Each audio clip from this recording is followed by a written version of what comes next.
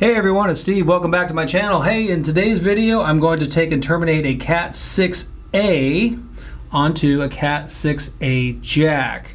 Now, just to be clear, 6A is quite a bit different than 6 or 5E. So just as a point of comparison, here's a 5E. All right, see the difference in size? This is about as thick as like a cable, like cable TV cable, like RJ-45. And then just here's like a CAT6, like a plain old CAT6. Again, still quite a bit bigger. So CAT6A. So the reason I mentioned that is it's a little bit harder to work with. I'm still kind of getting used to it myself. And also the jack, the Keystone jack you want to get, make sure that's a CAT6A cable because it means that it'll be ready to accommodate the thickness and the gauge of the copper wires inside. All right, I want to start by cutting off some of the insulation. I have found my strippers don't work so well on this, so I've just resorted to just using my snips as such. So I just take my snips and score the cable a little bit here, break it open, pull off the jacket. All right, there's my conductors inside, these little wires. All right, now unlike 6, which has that little 4-way spline, at least maybe that's just the way Commscope does it. This is a Commscope cable, is it just has like this little flat spline in there. So I'm just going to cut that out of there, being careful not to nick the individual conductors inside. And also, in case you're wondering, these are what's known as snips. They're electrician scissors, so they're not the same as household scissors.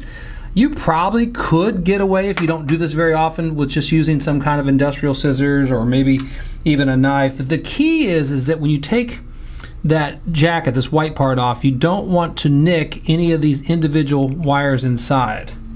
All right, now what you will notice is that these wires are multicolored. There's like a blue, a green, orange, and a brown, and each one of them is a set of 2 wires. They're mixed together. They're white, brown, white, blue, white, green, white, orange, and these are what are known as pairs. Now the pairs have to get mapped onto the Keystone jack where the colors match. So do you see how, like, on the inside of that jack there's like a solid orange, and then like a orange / white, and there's like a solid blue and a blue / white?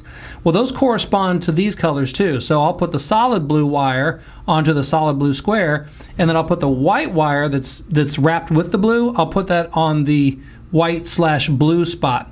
Now these little things right here, these are individual little grooves, and inside those grooves, deep down inside those grooves, are like little metal teeth. They're almost, think of it as like scissor teeth. And so what happens is when the wire is pushed down to the grooves, if you want to pretend this whole entire cable is like one of the little individual conductors, it's kind of like they sink down into the teeth, and as they sink down, the metal cuts into the wire, or I mean cuts into the insulation, and then it reaches the copper inside. Now the reason I mentioned this is because this is key, because if you don't make those connections, even though it might look physically like I've got the wires where you want them, if they're not touching, if they're not sealed inside those little metal teeth in there, then it's not going to be a good connection, or it's not going to be a connection at all. All right, now you notice how these wires are all twisted? We want to keep the twist as much as possible. Now normally working with CAT6 and CAT5, it's fairly easy to just take the cable and just kind of bend it over the slots and just kind of push on it. I've noticed with 6A it's a little bit trickier, partly because these winds are so much tighter than they are in 5E or 6.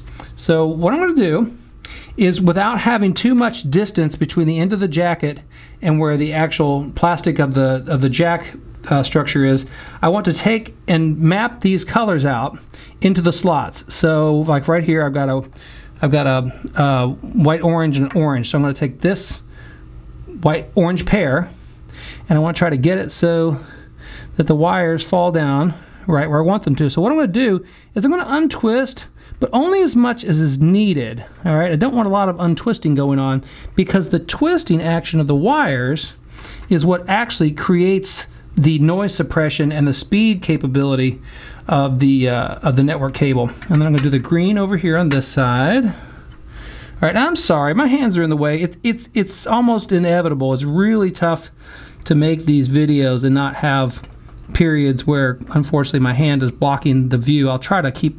re-emphasizing or, re-showing you what I'm doing so you can keep track. So, all right, and get this orange. So I'm going to finish these out, And then what we're going to do is we're going to do what's known as terminating, which is using a special tool to push these down into the slots the way they go.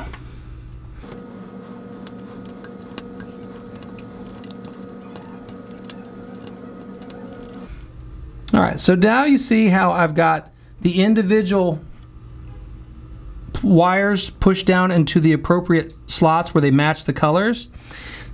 And I've left as much of the twist on the back end as I can. The twist out here doesn't really matter. That's all going to get cut off in a minute. But the twisting action that's going back to the jacket, that's what we don't want. The other thing we don't want is we don't want a lot of space between where the jacket ends and the physical structure of the jack starts.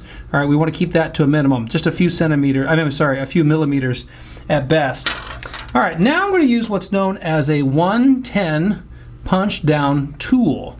All right, if you don't have this, you can use something else, preferably something kind of stiff and plastic that will push those into the grooves.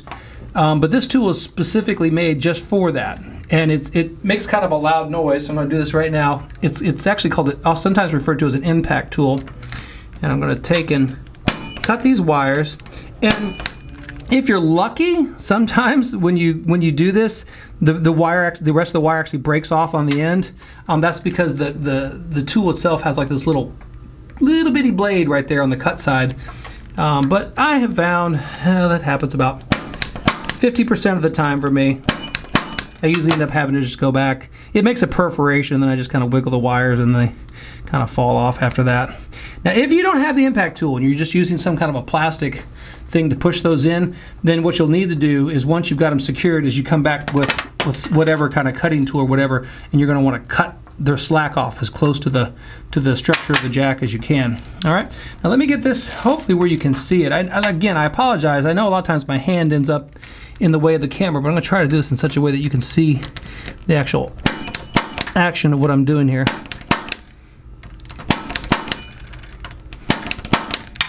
All right. Well, that one came off pretty good. So, I'm not going to say that in a perfect world, if you do it right, it should just, the slack should just fall off there after you do the cut. All right, now, almost all jacks come with what's known as a dust jacket. On the 6A, it's a little bit different. Well, at least for this one, this is a Leviton CAT6A jack, and this thing they call the cone of silence, and it fits over the top like that. And then what you do is you take the rest of the cable and just kind of bend it up like this, and then that's what it should look like when it's done, right there. Now, of course, you always want to test your cable with some kind of a tester once you've got both ends done to validate that all the conductors are seated properly.